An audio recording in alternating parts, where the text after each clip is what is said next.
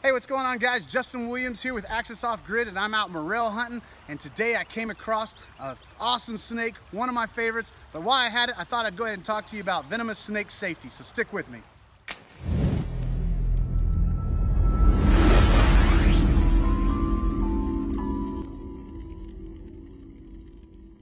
Here, and today I want to talk to you about the spring. I'm out morel hunting looking for some mushrooms, but unfortunately I came across this awesome snake, so I want to talk to you about snake and poisonous snake safety. So see if we can get on him. He's got himself tucked in here pretty good.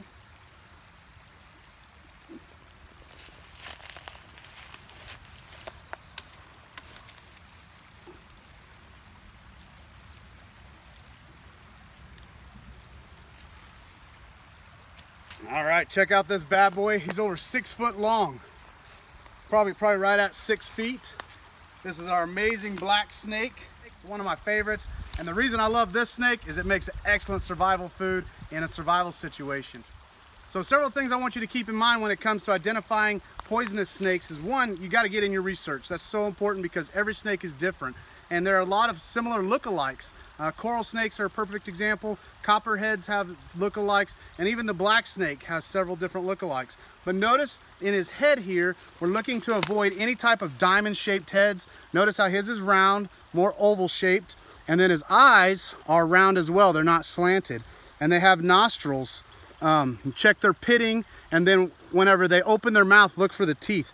And this tail right now, he's trying to be like a rattlesnake.